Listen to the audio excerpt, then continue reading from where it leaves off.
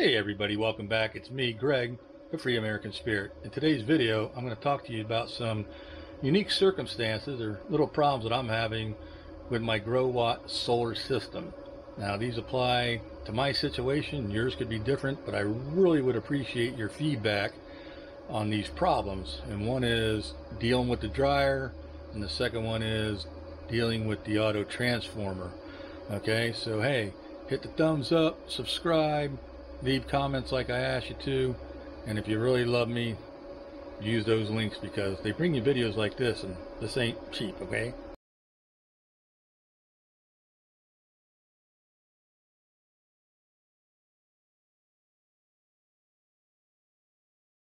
So let's get into it.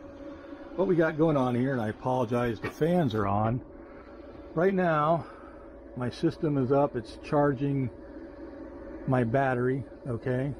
And it's also because last night I was on battery power, and I'll show you how I switched that. But anyways, it's charging the battery, and my amp is about 15 amps going to the trailer.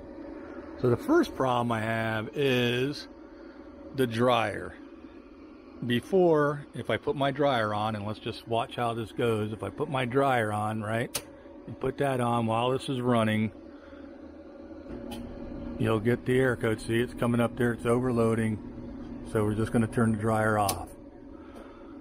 So what I found out was, after calling tech support, is basically I would need 2 Growatts to run this dryer independently by itself.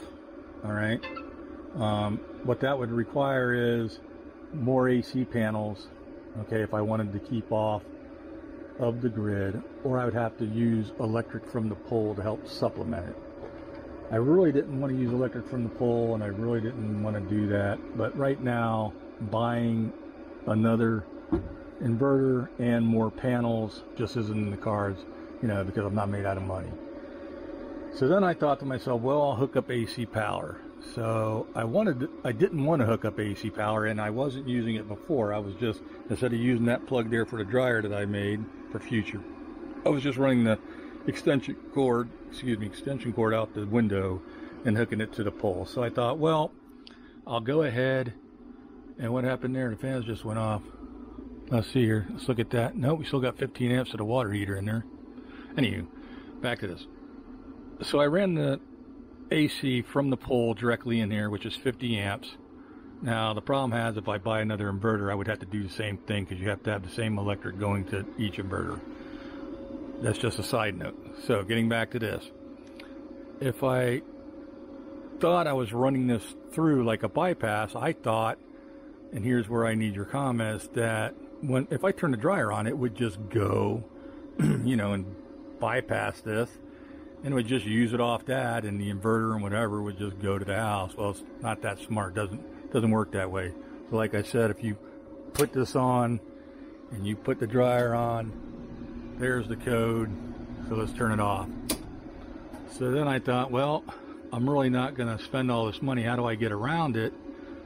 You know, and I decided, hey, let's see if we turn the inverter off. If I turn the inverter off, what happens? Now, right now, my wife is running the hot water heater in there. You can see 15 amps is going. So if I turn this inverter off, now it's in line mode.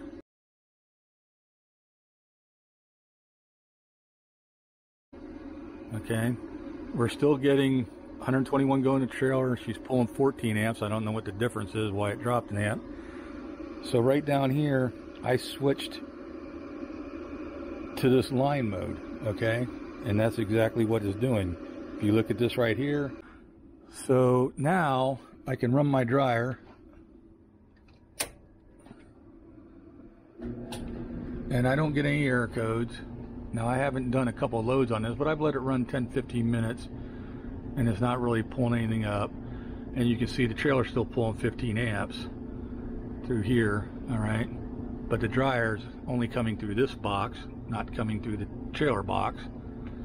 And so this is only registering what's coming through that circuit. So that takes care of the dryer for now. Eventually, I will put the second thing on there. So let's turn the dryer back off now. Okay, it's running smooth. See, now the fans went off too. It's not drawing because it's not going through the inverter pulling all that heat. So turn the dryer off. Let's put the inverter back on.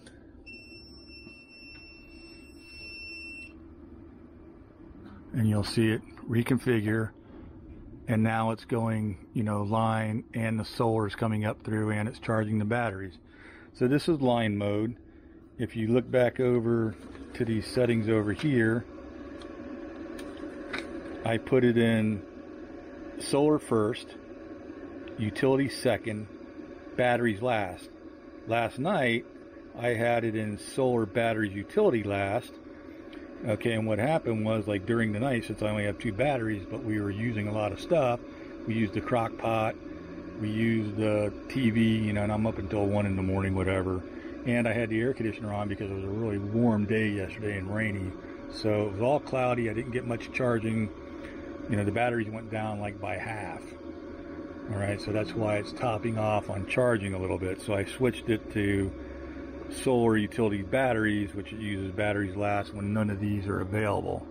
All right, and you can see right now it's charging batteries, and it's using the solar to power the house as well and charging the battery, and it's using a little bit of electric for the house, I guess, while the battery's charging, and once they stop, that'll stop. But so that's what this was, because now it's in line mode when I did the SUB, and that's exactly what it looks like right at the minute. This one right here.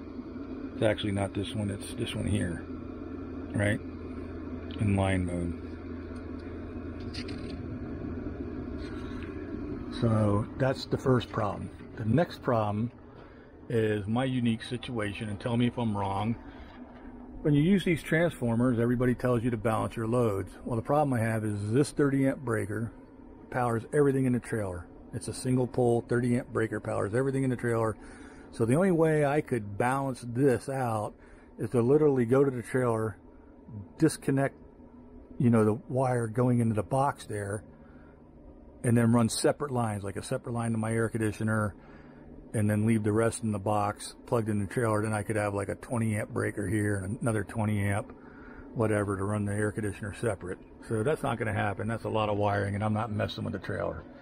Okay, I want to leave it just the way it is because it comes through the surge protector. It tells me any errors, that there's none, and you know, I'm not going to go jerking around with the wiring in the trailer itself. It's just not going to happen. So people have talked about having a second transformer. Now this transformer, you know, you're supposed to run 25 amps. I believe it's through there in maximum 28.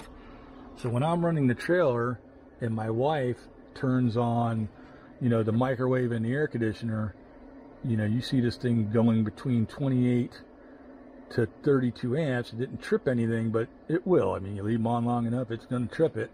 And this was getting really, really warm. So I've got another one of these orders. I'm going to hook that up. I'm going to put it on this side where I have this extra 30 amp breaker here, okay, which is off right now, which I plan to do anyways. And then we'll see, you know, I'll run the test and see, you know, I'll run just this and have the wife turn the everything on in there, the microwave, the air conditioner, whatever, and you can see how many amps it's pulling.